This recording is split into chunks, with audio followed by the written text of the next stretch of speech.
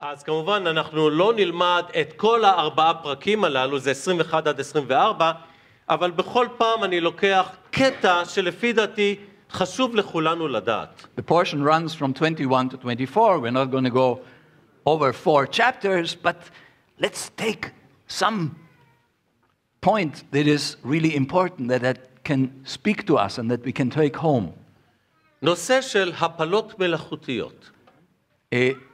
We often hear about the subject of artificial abortions. כן. יש מה שנקרא הפלה טבעית שהתינוק לא החזיק ואלוהים יודע למה, ויש מצב שהורים או אמא מחליטה לא בא לי. The natural abortions where the baby just doesn't reach the 9th month and the mom is losing him.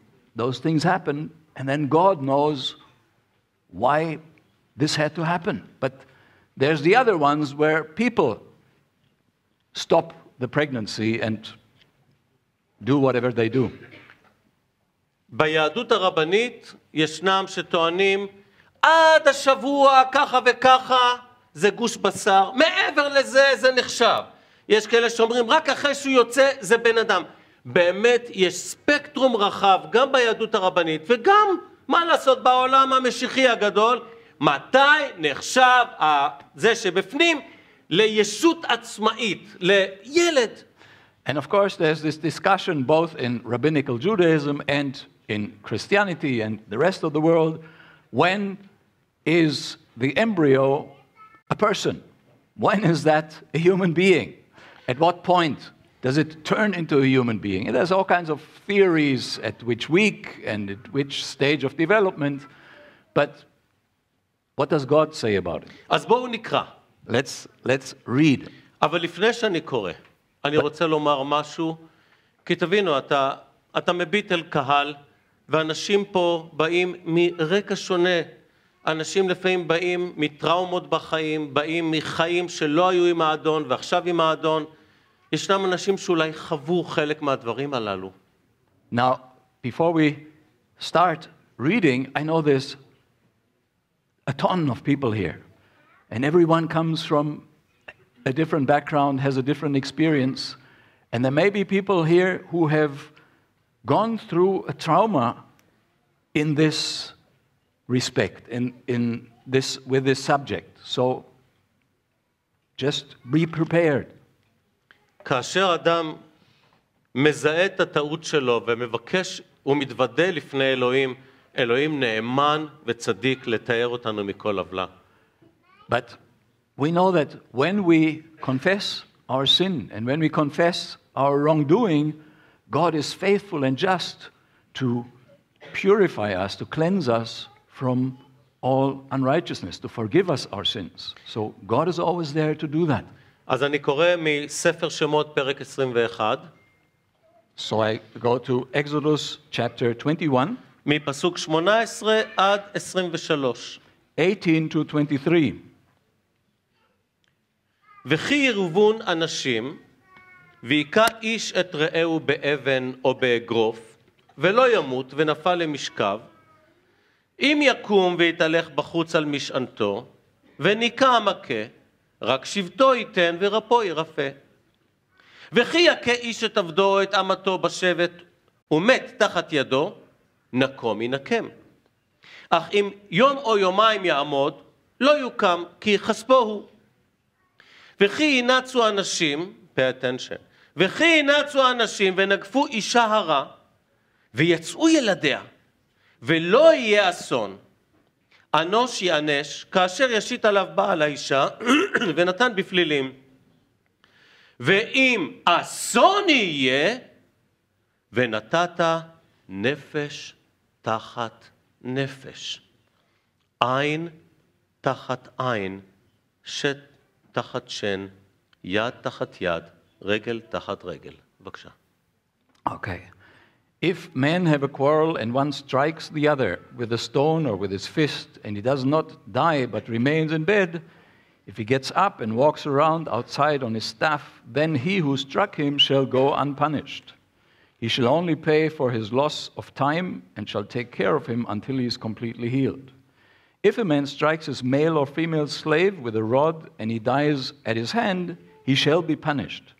If, however, he survives a day or two, no vengeance shall be taken, for he is his property. If men struggle with each other and strike a woman with child, so that she gives birth prematurely, yet there is no injury, he shall surely be fined as the woman's husband may demand of him, and he shall pay as the judges decide. But if there is any further injury, then you shall appoint as penalty. By the way, in Hebrew it means ason. That means disaster. Yeah. Disaster, okay? What's disaster, here? you don't speak about, well, it cost me $1,000, okay? Disaster, that means someone paid in life. Okay. Then you shall appoint as a penalty life for life, eye for eye, tooth for tooth, hand for hand, foot for foot, burn for burn, wound for wound, bruise for bruise. Thank you. So, איך אלוהים רואה מצב שבו אישה הרה עברה ליד מקום ששני אנשים רבו, והאלימות פגעה בהיריון שלה והרגה את התינוק. איך אלוהים רואה את זה? So, here we have this example. How does God see a case where two men are fighting, a pregnant woman passes next to them and they kick her or hit her by mistake or maybe purposely, we don't know, and she loses her baby and the baby dies. So how does God view that case? אם תינוק שבבטן לא נחשב לבן אדם, אז לפי מה שיש לנו לפני כן, יש פה הפסד של ימים, עוגמת נפש, עד שתפסתי את החתיכת בשר הזו, קיוויתי, תשלם קנס. So, if a baby in the womb, if a fetus isn't a human being, all right, then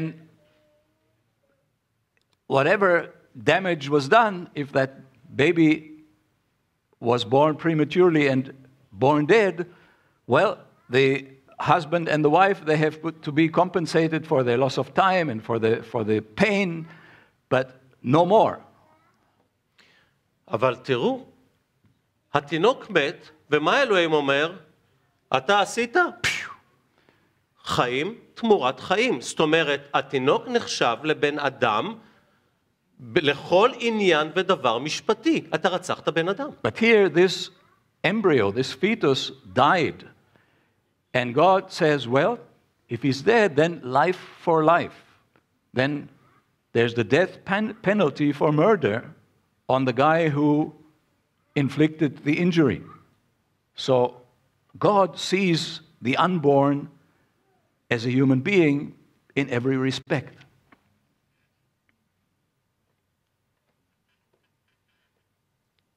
כך אלוהים רואה את התינוק. So that's how God sees unborn babies.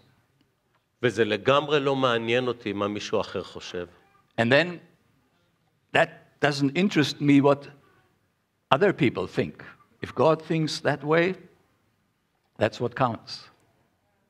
בבקשה, שכך נאמץ את הגישה שלנו למה שנמצא בתוך הבטן בזמן הריון. So let's make this our approach towards children that are growing in the womb.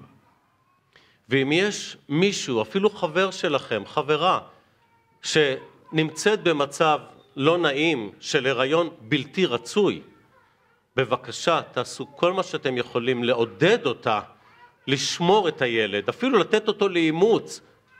מה שאתם רוצים, רק לא לרצוח. And if you have friends or people in your family that have entered a pregnancy against, well, like an accident or against their will, talk to them and do whatever you can to prevent them from murdering that baby. Whatever can be done is better than murdering the baby. Even giving him up for adoption is better than murdering the baby. ואם יש לו מישהו שהנושא הכלכלי מטריד אותה, מה היא תעשה? בבקשה, אשתי נמצאת פה, היא חברה בפרו-לייף, בעד חיים, היא תטפל בכל הדבר הזה.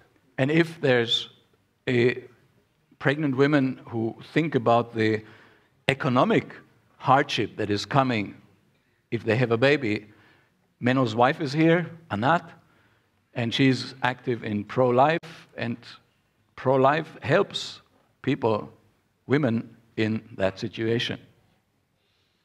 מבחינתו של אלוהים, כשאבא פגש את אמא, זה כבר ילד. From the moment of conception in the eyes of God, that is already a human being, even though it's so small you can only see it with a microscope. כך רואה את זה אלוהים, כך גם אנחנו צריכים לראות. That's how God sees it, and that's how we are supposed to see it as his children. כמו שאמרתי, אם יש מישהו שעשה את חייו והפר את הדבר הזה, תזעק לאלוהים, תבקש מאלוהים את העידוד, את הנחמה ואת הסליחה. יש לנו אלוהים רב חסד. And yes, if there are those who in their past have, well, sinned in this area, remember what we said in the beginning, God is a merciful God, and God forgives when we ask for forgiveness, and he can heal those wounds of the past as well. אמן. תודה.